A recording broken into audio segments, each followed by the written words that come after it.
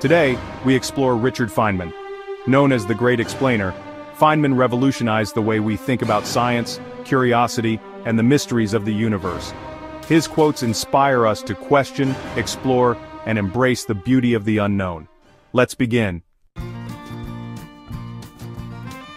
Fall in love with some activity, and do it. Nobody ever figures out what life is all about, and it doesn't matter. Explore the world. Nearly everything is really interesting if you go into it deeply enough. Study hard what interests you the most in the most undisciplined, irreverent, and original manner possible. I learned very early the difference between knowing the name of something and knowing something. The first principle is that you must not fool yourself, and you are the easiest person to fool. I can live with doubt and uncertainty and not knowing. I think it's much more interesting to live not knowing than to have answers which might be wrong. Science is the belief in the ignorance of experts. It doesn't matter how beautiful your theory is, it doesn't matter how smart you are. If it doesn't agree with experiment, it's wrong. I would rather have questions that can't be answered than answers that can't be questioned. Physics is like sex. Sure, it may give some practical results, but that's not why we do it.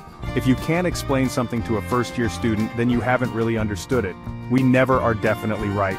We can only be sure we are wrong. Religion is a culture of faith, science is a culture of doubt. What is not surrounded by uncertainty cannot be the truth. We need to teach how doubt is not to be feared but welcomed. It's okay to say, I don't know.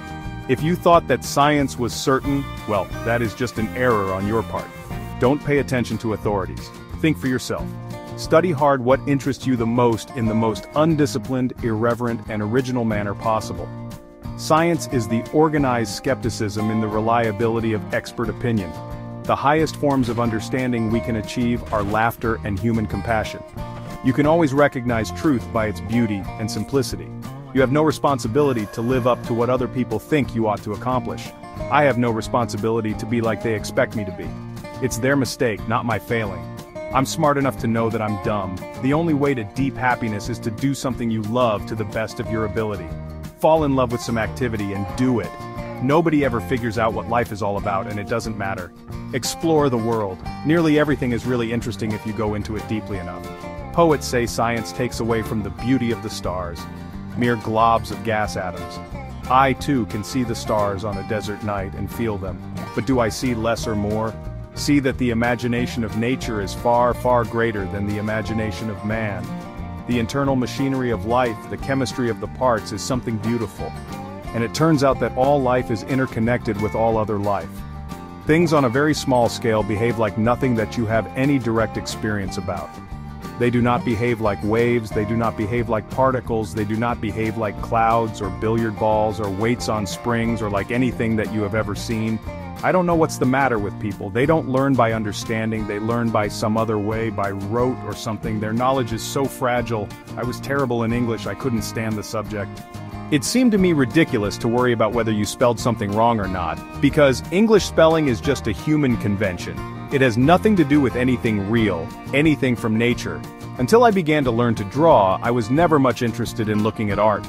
Once I get on a puzzle, I can't get off. Perhaps one day we will have machines that can cope with approximate task descriptions, but in the meantime we have to be very prissy about how we tell computers to do things. Science is a way of trying not to fool yourself.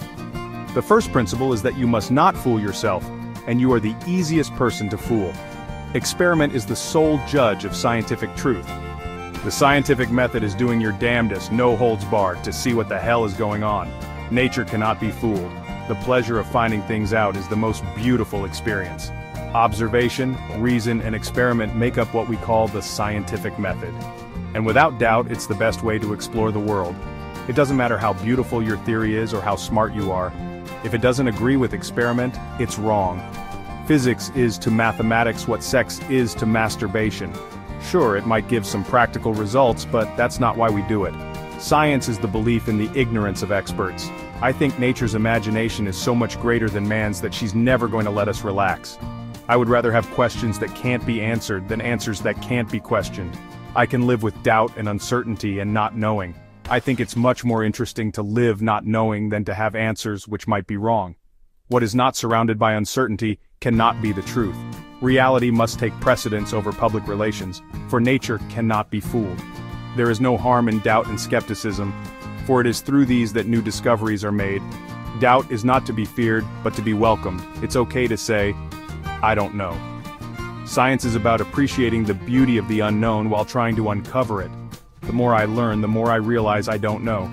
That is the beauty of discovery. Trying to understand the way nature works involves deep mystery, and one has to be content to understand that it's a mystery to be explored. In the pursuit of understanding, one must accept ambiguity, for certainty is often a mask for ignorance.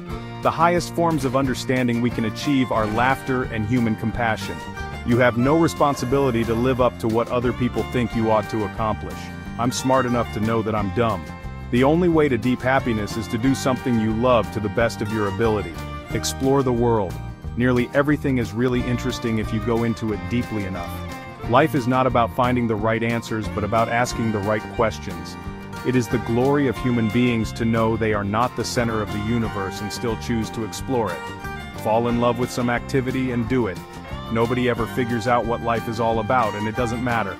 Look at the world with wonder, and you will never cease to learn. We are lucky to live in a universe where the laws of nature invite curiosity and reward persistence. Thank you for joining us on this journey into the world of Richard Feynman, a man who showed us the importance of curiosity, the value of doubt, and the endless joy of discovering the unknown. His words remind us to keep asking questions, embrace uncertainty, and find wonder in the world around us. If you enjoyed this episode, don't forget to like, comment, and subscribe for more insights from some of history's greatest minds. Stay curious, and we'll see you in the next episode.